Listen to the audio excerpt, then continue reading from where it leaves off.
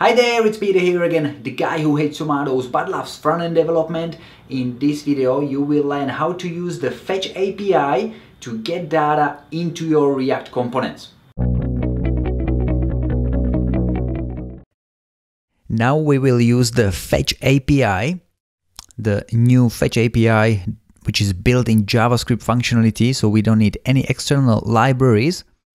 The Fetch API is still new, so we will need some polyfills, but we'll get to it a little bit later. And if we scroll down on this page, you'll see how to make the fetch request. We simply provide a URL, and then we can use the nice syntax with a then or catch to make our request work. Okay, so instead of the empty data, we want to make sure that inside of the component did mount, we are firing the this fetch data.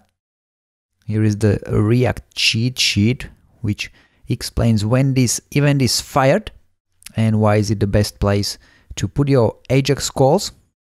Now we'll go back to app.js and we'll simply copy and paste the URL. So have a look at the links below. There is the fetch URL random users API. Then we'll turn the response into JSON, response.json.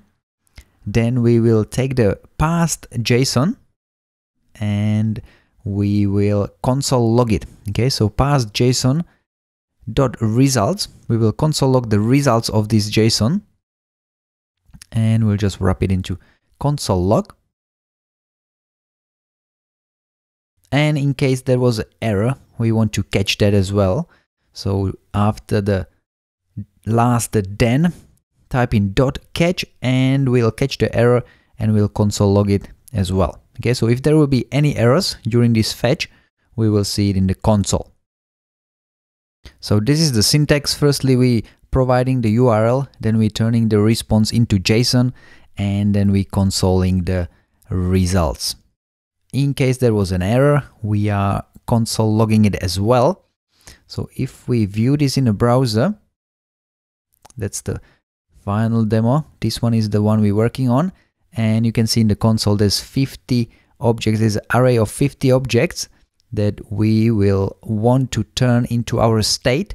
And that's what will create our data. Now let's try to call a URL which doesn't exist. And as you can see in the browser, the page still works. We're getting to the catch, and here is the reason why the fetch call failed. And if we fetch some random URL that doesn't return anything, then we will get another error.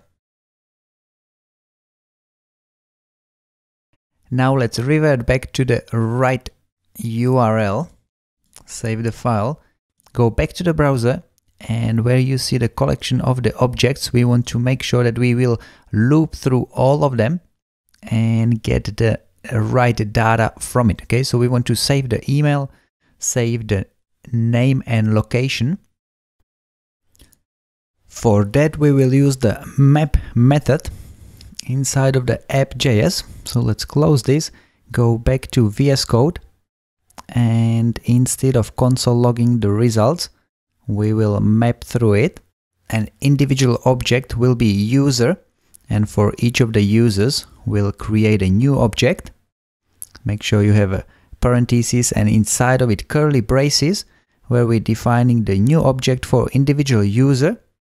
The name will be in a backticks, user.name.first, and then a space, user.name last. So this will be the new name we're creating from the two values we've got from the object. Then we'll create username, user login username. The other value we'll save to this object is email, simply by targeting the user.email. And the last one will be location by selecting user.location.street, comma, and then user.location.city. This will give us the final location for the user object. Then we will get all these objects, all these users, we will call them contacts, and we'll use the set state method on the app and we'll override the empty array with our new contacts. And we will also turn the loading to false. Okay, this was quite a lot of typing, so let's recap. We're creating individual object for each of the users, and we're setting it simply to the state as contacts and turning the loading to false. If we save the file and view it in the browser, then we'll see a list of contacts. Obviously, we have got the value still hard-coded, and we've got the key issue.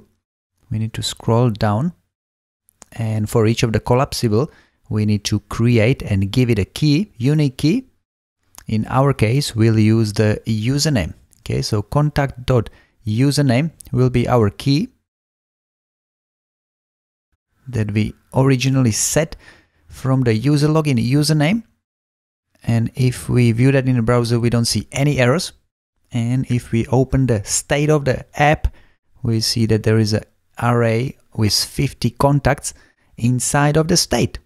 As I mentioned, the value, the name is still hard-coded, and we need to fix it now.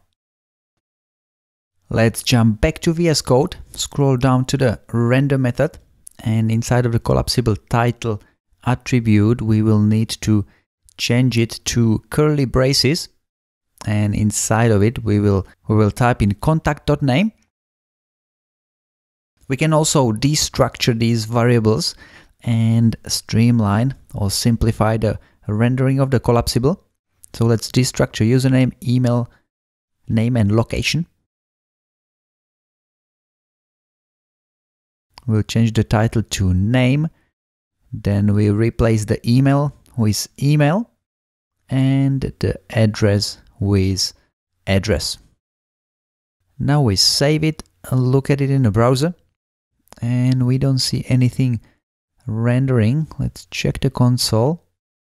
We have an error, parsing failed, address is not defined. Okay, so let's go back, and of course it should be location, not address. So that was my bad. Save it, and now we should see a list of username and email addresses generated by the random API. Okay, if we refresh the page, we get another set of values, and that's exactly what we will fix in the next video. We will save the data into local storage and only load a new set of data when the data in the local storage are older than 15 minutes. Now let's quickly recap what we've done in this video. We did create this fetch call where we're calling the random user API.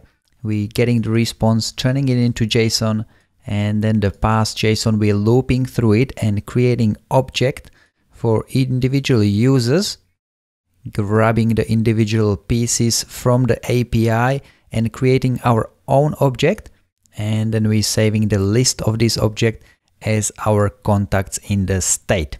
Okay, at the end we also turning the loading to false, and inside of the render method we've removed the hard-coded values, and now we are generating and rendering the title, email, and location based on the generated and returned value from the API. Hope that makes sense, and I'll see you in the next video.